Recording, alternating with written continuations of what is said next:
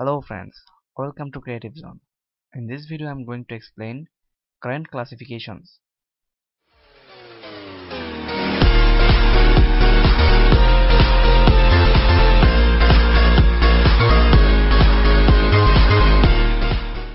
In my previous video I told you direction of electron flow, but this time I am going to explain current classifications, which are AC and DC. AC stand for alternating current and DC stand for direct current. In DC circuit, electrons flow only one direction, but in AC circuit, electrons change their flow direction. Now question is, what about their voltage? Very simple. In DC circuit, voltage pushes electrons through the circuit in one way, one direction. Now, what about AC voltage?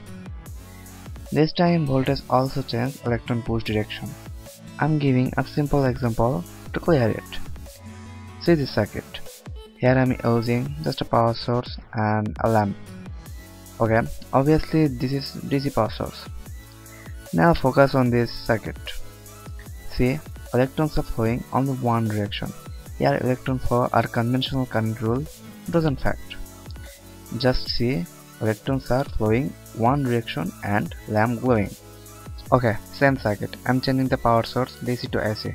Oops. Did you notice the direction of electron flow? They are going forward and backward, forward and backward.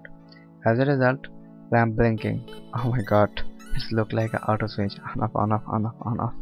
Blah blah blah. Okay, no, it's not okay actually. Here's a doubt. We're using AC power in our house, but our AC lamp doesn't blink. What the hell? Why? Okay, actually alternating current has frequency, constant frequency, which is 50 or 60 Hz. Now what is 50 or 60 Hz? Actually 50 Hz mean current changes direction 100 times. That means 50 cycles per second.